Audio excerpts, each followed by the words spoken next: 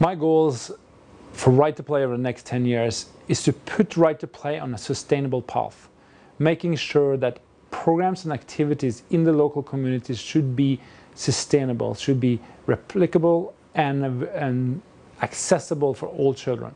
This is a critical element to the areas we are already currently working.